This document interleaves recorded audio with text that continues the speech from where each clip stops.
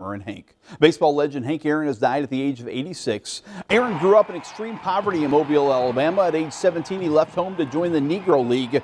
At age 20 in 1954, he joined the Milwaukee Braves. He was a 21-time All-Star, and on April 8, 1974, he hit the home run heard around the world. This home run right here that passed Babe Ruth in the all-time home run list. Aaron remains the all-time baseball leaders in RBIs and total bases. Hank Aaron died in his sleep. Jim Dandy time. As a child, I had a poster of Hammer and Hank Aaron on my bedroom wall.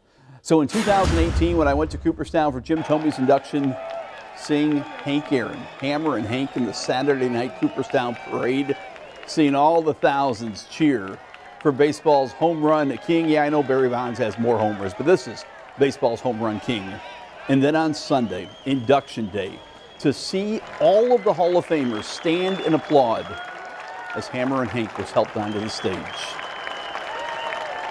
Even among the Hall of Famers, this guy is the ultimate Hall of Famer. Hank Aaron. Rest in peace, Hammer. That is today's Jim Dandy.